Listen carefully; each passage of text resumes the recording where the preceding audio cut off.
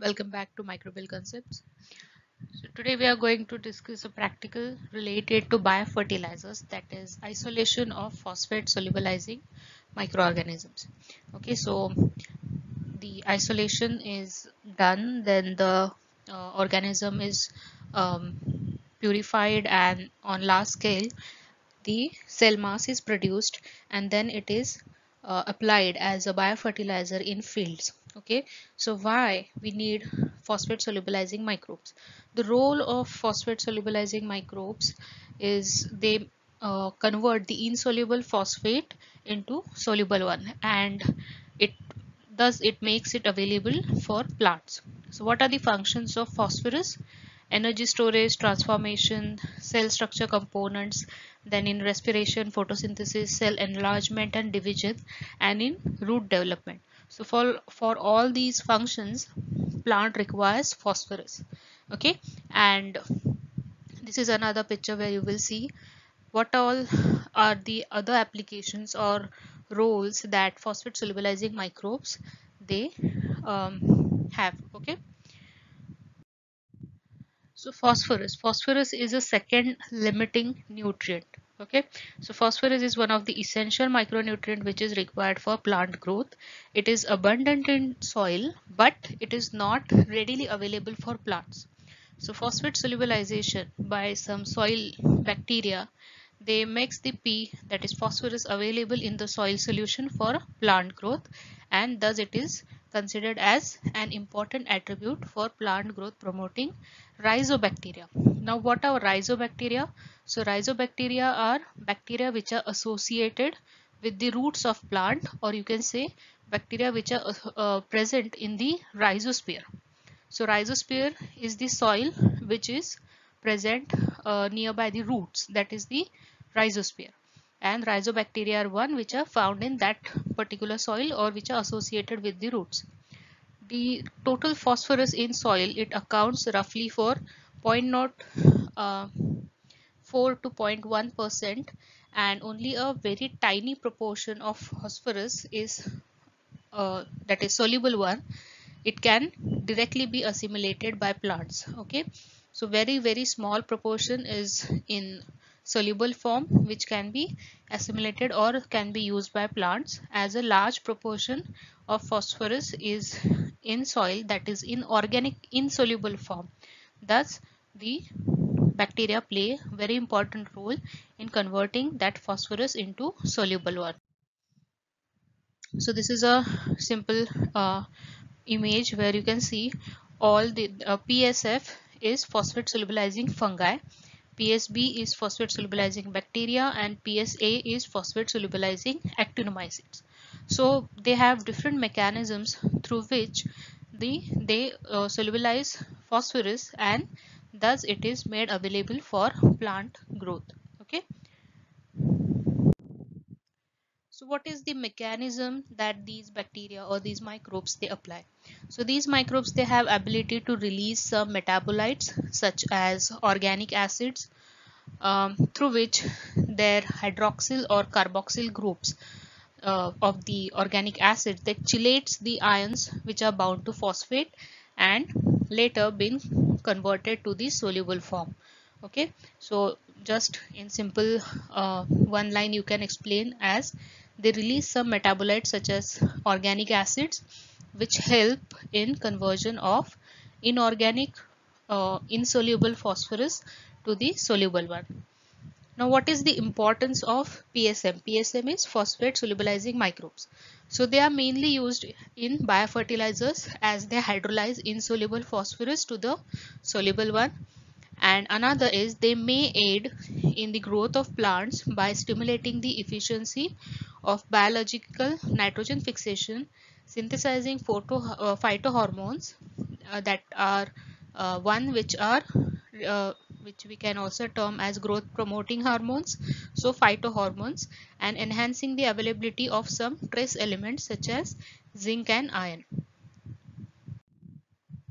Now about the practical. So very important point here is the media that we use.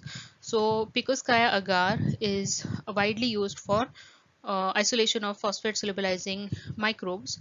So it is readily available in dehydrated form. If not, if you don't have access to that, then you can prepare it in your lab. Okay, so these are the ingredients of Picousca's agar.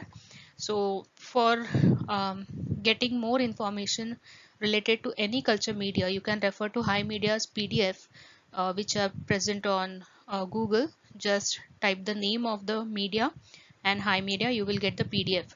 So you can go through the composition, and also you will get to know what is the principle behind that particular culture media and how to interpret results.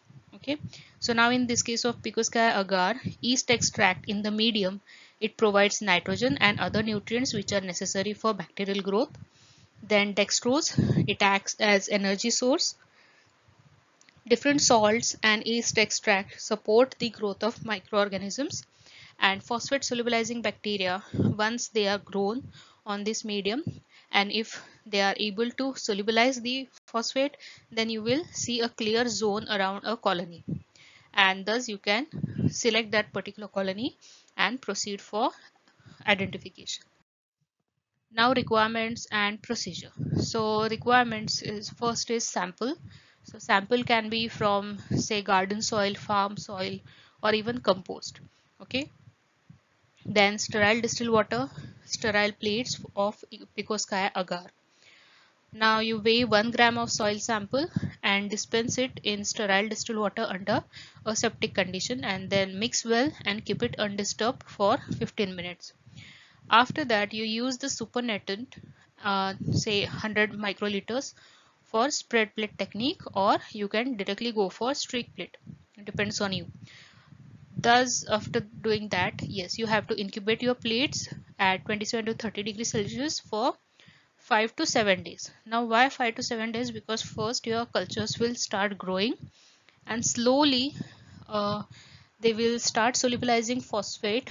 So it requires time to observe some clear zones. Okay, so that's the reason 5 to 7 days of incubation is necessary. Then observe for growth and mainly zone of clearance around microbial colonies. Then select the colonies that has highest zone of clearance, and you can proceed for isolate identification. Now this is how you will observe your plate with clear zone. Okay, the plate of Picouscae agar is actually opaque. So once the phosphate surrounding the bacterial colony is solubilized, you will see some clear zones. Okay, and that's how you interpret that you have isolated some phosphate solubilizing microbes.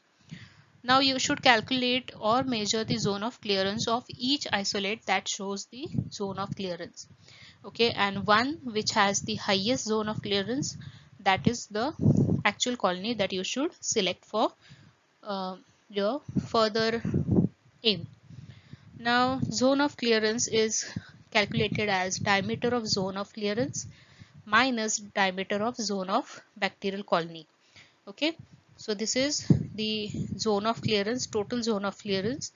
So you will measure its diameter and you will minus the diameter of bacterial colony, and you will get the zone of clearance, actual zone of clearance. Another term, that is phosphate solubilizing index, is what it is actually the ratio of total diameter, that is colony plus hollow zone. Okay, so this total diameter you calculate that and divided by the colony diameter. That is how you get the ratio. Then you record all the results and select the isolate that shows highest zone of clearance. Okay, now about identification. So after doing that, you can go for colony morphology, then subculture your isolate for culture preservation, do gram staining, and biochemical test. You have to perform biochemical test after referring to Berge's manual of determinative bacteriology, and try to identify your isolate till at least till genus level. Okay, so some of the examples of phosphate solubilizing microorganisms are Pseudomonas, Agrobacterium, Bacillus, then some fungal species like Penicillium, Aspergillus, Even some Actinomycetes and arbuscular mycorrhiza are known for solubilizing phosphate. Okay, then you may get another question in Viva, that what is difference between solubilization and mobilization. Okay, so here is the difference. So phosphate solubilizing microbes, they solubilize insoluble phosphate to the soluble one.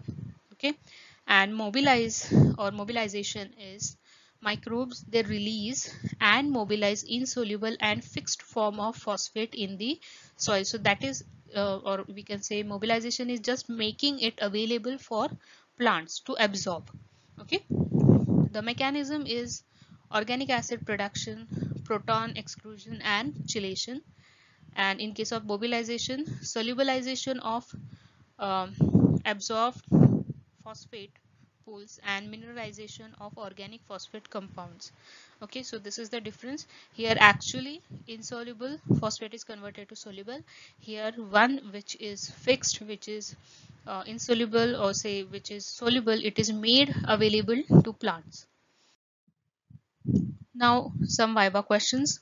So what is the importance of phosphate solubilizing bacteria or microbes? Then what are the applications? Name some phosphate solubilizing microbes. How PSB, that is, or PSM, they are beneficial to plants. Then difference between solubilization and mobilization. Media used for isolation. Then how to calculate zone of clearance, how to calculate phosphate solubilizing index, and then last least some different roles of PSM on growth and development of plants. Okay, so yeah, we are done with this practical. I hope you like my video. Do share my video with your friends and do subscribe to my channel and keep supporting. Thank you.